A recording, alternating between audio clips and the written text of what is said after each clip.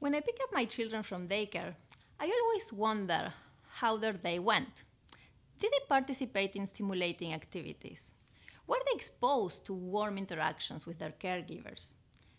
But how much do we parents really know about the quality of the care they receive? And more importantly, do policymakers know enough about service quality? Some aspects of childcare quality are very tricky to observe, especially those known as process quality. Now, process quality refers to the frequency, the type, and the nature of interactions between children and their caregivers. And this is also the most crucial quality aspect for child development. In fact, the persistent absence of responsive interactions, such as reading or playing, can cause developmental delays. Despite its vital importance for healthy development, in Latin America and the Caribbean, very few public programs regularly monitor process quality in their centers. This is alarming, considering the dramatic increases in childcare attendance in the region in recent years.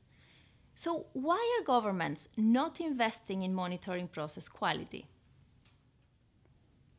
Now, we asked ourselves this very question in a recent study we conducted in Ecuador.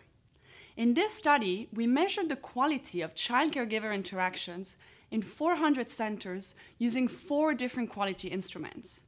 Now, this was a truly unique study because I don't think that such a varied set of quality measures administered to the same group of children and at the same time of the day in all the centers had been performed before.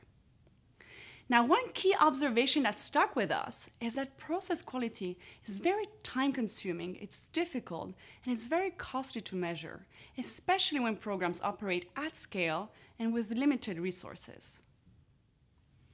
Our paper has clear policy implications for childcare services in Latin America. If we want programs to ensure the quality of the interactions they provide to young children, we need to develop cost-effective and culturally appropriate tools that these programs can use to monitor process quality frequently, over time, and at scale. We can only improve what we measure. In other words, to improve returns on investments, measuring and monitoring the quality of childcare services is key. My name is Florencia López-Boo. And I am Marta Dormal. We invite you to read our study to learn more about measuring quality of interactions between children and their caregivers. Thank you very much.